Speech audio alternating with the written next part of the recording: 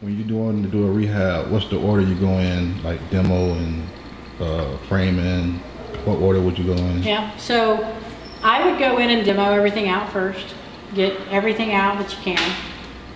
And then what I like to do is I like to work on the outside and get the outside looking good.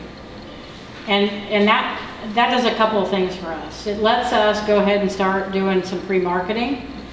And then I work inside out. So if you're gonna do, if you're gonna be adding walls and doing that, then you're gonna want to actually get all that work done. So you're gonna want your demo done, you're gonna wanna add any walls.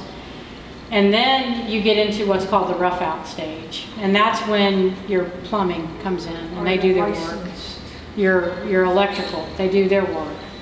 And then, you know, there's permits, so they got to close out their, you know, their inspections before you can go to the next level. So you're going to want to get all that rough work done first, and then after that, then they can start covering stuff back up.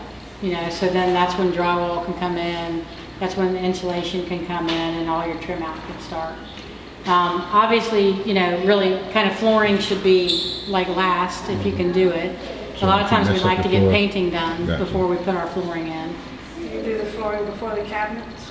We do. We do the flooring before we put cabinets in because we like our cabinets to be on the floor. Not everybody does that, but we like to do it that way.